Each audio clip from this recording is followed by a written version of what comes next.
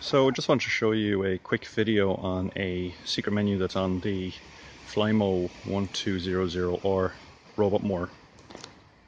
I was reading the Husqvarna documentation online, and they mentioned that if you hold down 7 and 9 for about 2 seconds simultaneously, a secret menu pops up.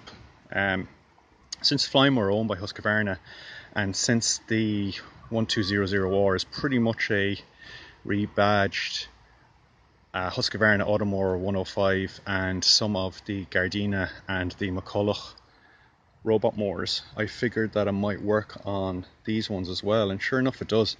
I can't find anything about this online, so I'm going to try and share it myself.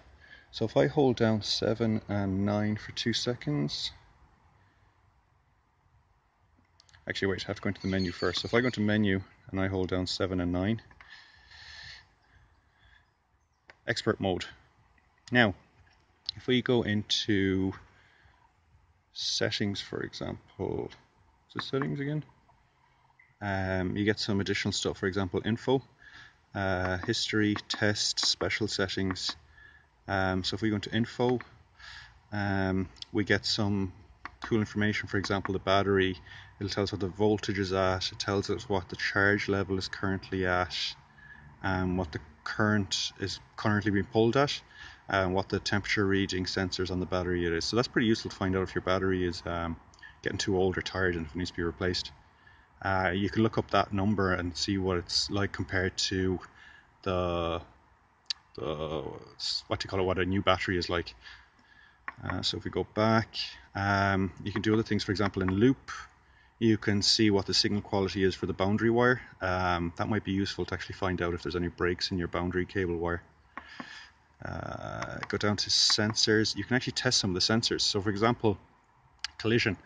Watch, see it says no. Now if I push to the side, or push from the front, you'll see yes, so that's working. You can also test some other sensors. For example, if it's been lifted, see that's yes now. And you can look at the tilt sensor and some other settings there. Some other cool things, wheel motors. You can actually test out the motor, I think. Maybe you can't. Blade motor. You can see what the speed of the blade motor is while it's working, I suppose. That's pretty much it. So just to remind you guys, it's 7 and 9 while you're in the menu, and that should bring up this thing. And if you actually power off the mower and power it up again, it'll go back to the way it was without the menu. Okay, bye.